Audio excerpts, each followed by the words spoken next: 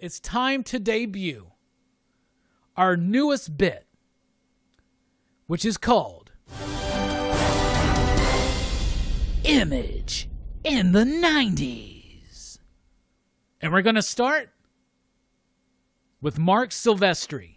Cyberforce, baby. Cyberforce.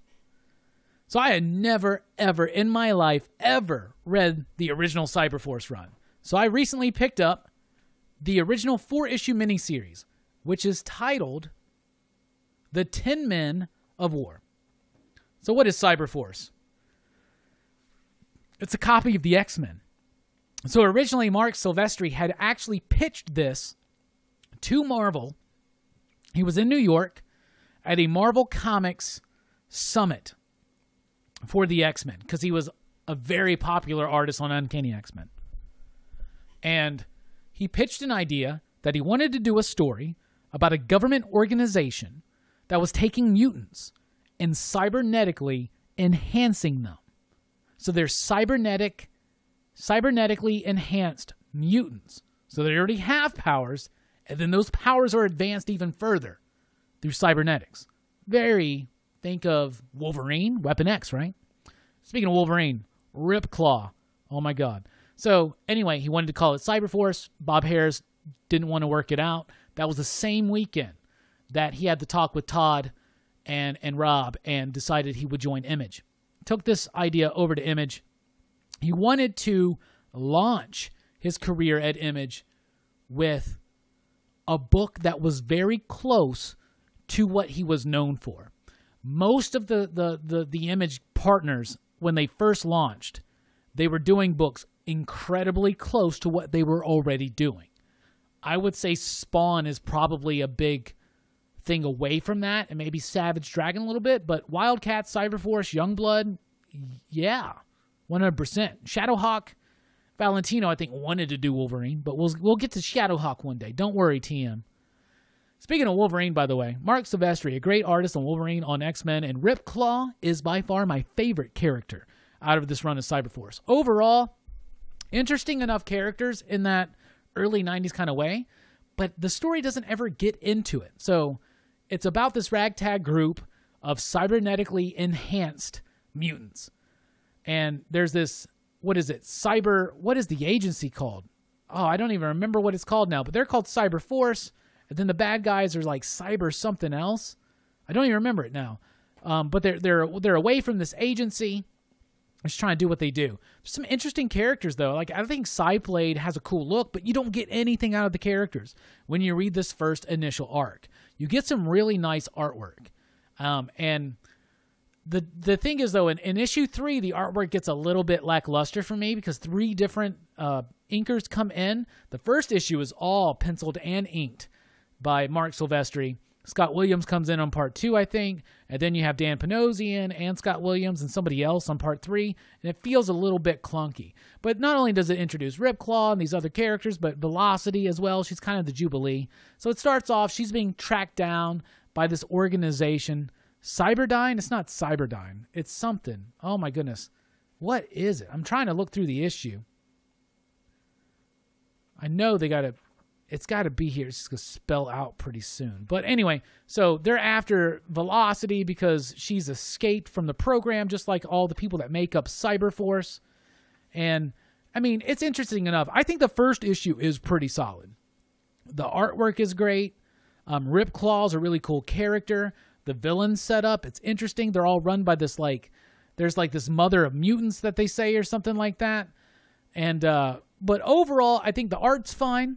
And it's a decent first issue. It's a really solid first issue. Then it had a lot of delays. This was something that happened and plagued Image in those early days. They were trying to do too much too soon and things like that. If anybody knows the name of the organization working against Cyberforce, I cannot seem to find a page in which they say it. But what is it? Basilisk, that's the leader of it. What's her? I don't even. This is the first time I've ever read this stuff, and I actually thought the first issue read really well, and I thought the second issue read very, very well. But then when you get to the third issue, which I was rather excited for, because the third issue has Pitt, and we'll eventually catch up in Images. But the Del Keown character was launching at Image at the time, and Pitt's in there, and it's just kind of an after. Like, why is he even in there? It doesn't really make sense. But at times, I really like the artwork. Interesting enough characters, but they don't get into any of them. The one character that they get into is Velocity, and it feels kind of silly. There's Pitt.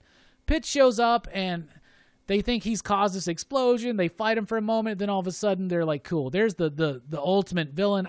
It's so freaking weird. It starts getting so muddy and clumsy at issue number 3. Now, this is a 4-issue series that's doing the opposite of what Tom King does, what we were talking about. By the way, there's the Ripclaw and Pitt team up right there, which would be cooler if I actually knew the fuck more about Ripclaw. So, this basically what I'm trying to say is that they're doing the opposite of Tom King. They're telling too much story in too little of time in this. And they're doing it with cool artwork, but it does suffer in issue 3. It feels very clunky. The story starts speeding up really quick. Velocity's talking about Cyberforce being her family. And cyber data. Thank you so much, Cardstock variant. That's what it is, cyber data. You got this. So you got the idea of mutants, and mutants are revolting. But then you got this organization that's cyber data, and they're trying to take these mutants and cybernetically enhance them. Some of them have escaped. They formed Cyberforce. So it's very X-Men, but a little bit different. But it feels so rushed after the second issue. The first 2 issues, I think, are paced pretty well. It's got solid artwork, decent enough introductions to the characters. There's a lot of backstory there. Now, obviously, this got an issue number 0 right after by Walt Simonson, and then got elaborated into like a 35-issue miniseries or ongoing series, which I'll definitely be checking out. I already have some of those issues, so if you come across any Cyberforce issues cheap enough, you can throw them my way. You know, you're always welcome to. Just let me know. But at the end here, so you got the major Ballistic, is that her name? Like the main kind of villain working for Cyber Data, trying to hunt down these mutants, and then there's this mutant leader that's kind of like a Magneto. She's trying to like overthrow Cyber Data. It just becomes so convoluted, but it could have been, it's got potential.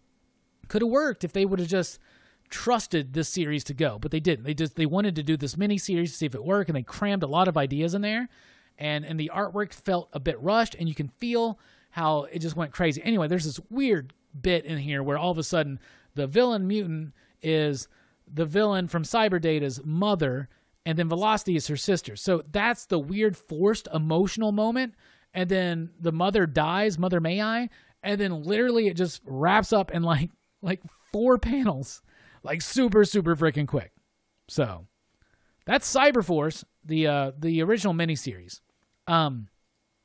Overall, I love 1 and 2. I think it's fine. I think it's solid. I think it gets clunky in 3, and it's a really quick wrap up in issue number 4. So overall, I would give it probably 2.5 to 3 you digs. 3 you digs. Because I really appreciate what they were doing.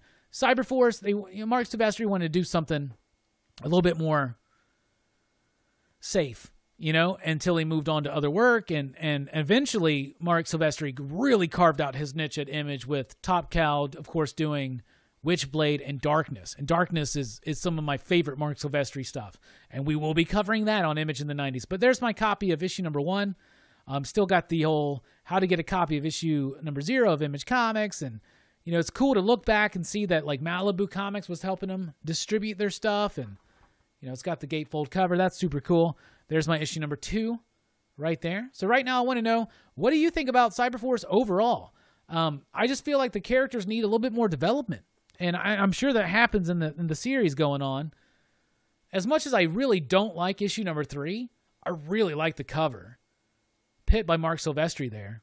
And then issue 4's got a foil embossed cover, because it's the fucking 90s. So there you go. So overall, I like Cyberforce. I'm excited to check more of it out.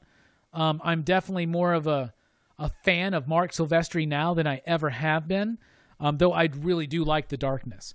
And so I'm really, really excited to get into it. But that was, I want to know, what do you think about Cyberforce if you read it? What characters do you like? Ripclaw, by far, is the standout character. He's basically Wolverine, like a Native American version of Wolverine.